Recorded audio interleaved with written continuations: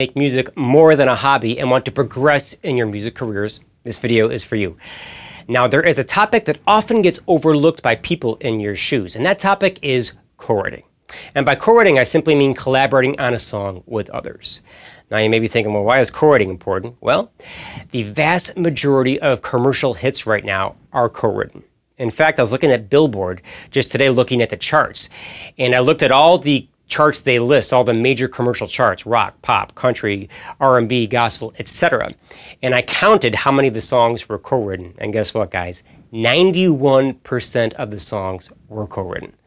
So only 9% of the songs were not co-written. So what does that tell you? It tells you that if you plan on having success in the music business, you're probably going to be co-writing at some point. And that's why I created this course called How to Co-Write Songs Like the Pros.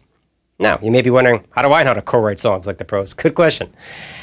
I've been a professional and successful songwriter for over 15 years, and in that time, I've had 2 different publishing deals. I now own and operate my own publishing company, and I've had over 50 cuts, which means a cut is when a bigger artist records your song, and I'm so grateful that I can say that because I love what I do. But more importantly, I've had over 1,000 co-writes in my career.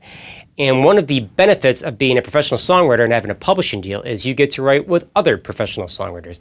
And I've had the privilege to write with songwriters that have written #1 songs and have won Grammys and that have written songs of the year. And I've learned so much by writing with these co-writers, and the things that I have learned are the exact things that I will teach you in this course. Because guys, there are so many unwritten rules to co-writing.